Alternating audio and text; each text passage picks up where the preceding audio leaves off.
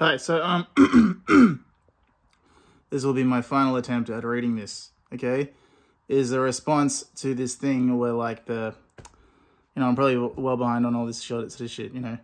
There's, like, this dude who's, like, owns an esports team from Australia, and, yeah, he's complaining about the fact that they can't come to America because the visa has been cancelled for the trip.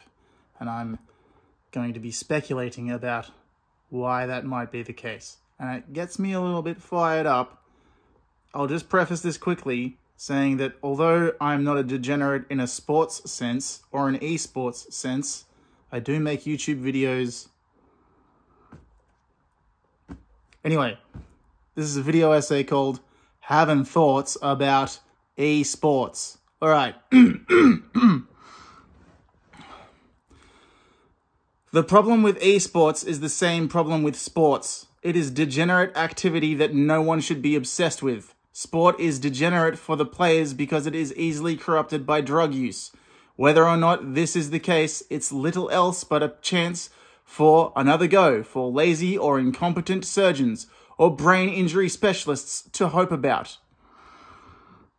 And for the odd fuckwit who likes to gamble to sometimes get a windfall and buy a round of drinks for the boys or a night on the town for his lady and feel good about himself for not having such a bad brain injury of his own that he didn't start betting it all on the next season, or worse.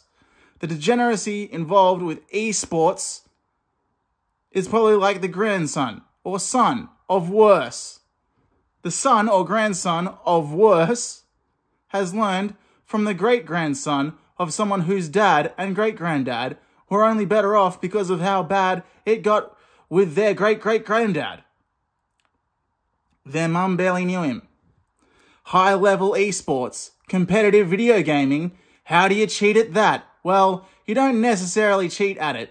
You study the game you're playing and the way those you play it against play it, and you fucking strategize. The other side of the world and the speed of light. The other side of the world and the speed of light. Anyway. So recently, as in like 10 minutes ago, I heard about something called Apex Gaming. Apex Gaming is some kind of worldwide esports community, but it might also be a way of dragging some actor / rich kid / fentanyl addict / 25-year-old / sigma male / YouTuber through all the stupid mud that he is surrounded by. I think he isn't that fucking stupid. If the ping differential is what I think it is, and he has a head on his shoulders, he has 200-ton ping differential insurance, and has thought about how to win when worse comes to worse. And his Apex Gaming team are like, nah, get fucked. We aren't wasting our Australian summer to prove that we cheat using the ping differential. We'd prefer to just be allowed to be honest about the fucking ping differential. You are using old technology to scam horrible children. Look, you were scammed. It was inevitable. Maybe the next generation doesn't have to lose their family's wealth over it or something. Maybe we can soften the blow when they're about 12 or 13. Hey! The game is basically playing itself for you. It's on hard mode, but technically it's just hard mode for you, because you get moody if you can't figure out the Skyrim blah blah blah. Billions of dollars in esports, eh? So here's the real corruption. Let's say a generous 10% of those billions is spent on paying players, keeping them well, preparing them for extreme failure, and or a life fit for an earthling. Not an overly imaginative banker. That the 90% is for cheating, that the other 90% is for cheating at the esports themselves, obscuring how they're cheating, gambling, legal and otherwise. Seriously, so much more of the human will is being dedicated to overly imaginative bankery than should be. I'm here doing it myself. I am about to speculate the following. Former, insert Australian state or territory here, politician gets call. So a boy who used to go to our church's mum is trying to tell me, and in a lot more words, that her son has been cheating at Super Smash Bros, playing legitimate sport with legitimate money and winning constantly. Half the boys don't know, and he thinks the other half, at least, have their suspicions, but he's in the inner clique and assumes he'll be the fall guy when they get there. To the esports convention, and can't simulate the ping differential which they use to cheat. What's a ping differential?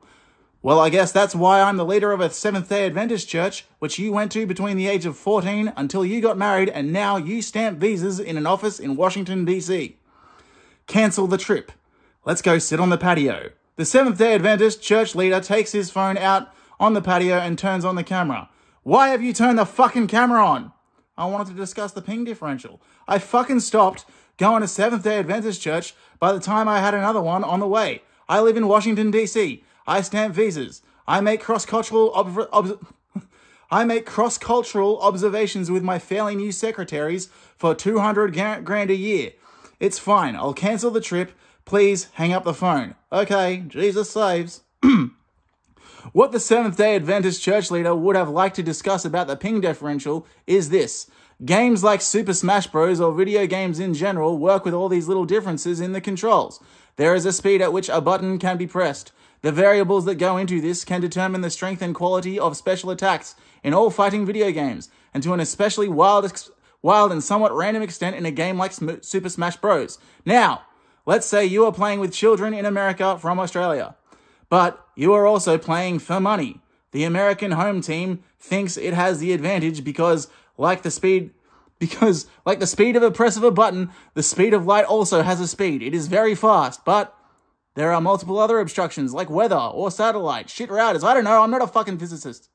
But ideally, the difference is the speed of light, which is not quite instant. So, even if the players are randomized, the honest team will lose. Because if you are behind for the first few rounds, your backdoor analysis can determine the microhabits of the way those players push the buttons.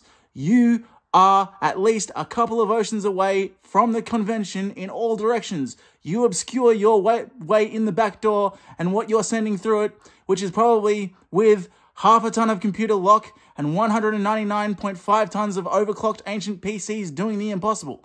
If they didn't have the advantage of the Antipodean pirate mentality and weren't playing against middle-class children of moderate Christian families who probably won't and don't know anyone who goes to a Seventh-day Adventist church or think much at all or ever about the wider implications of the ping differential. They will always win if they've got that.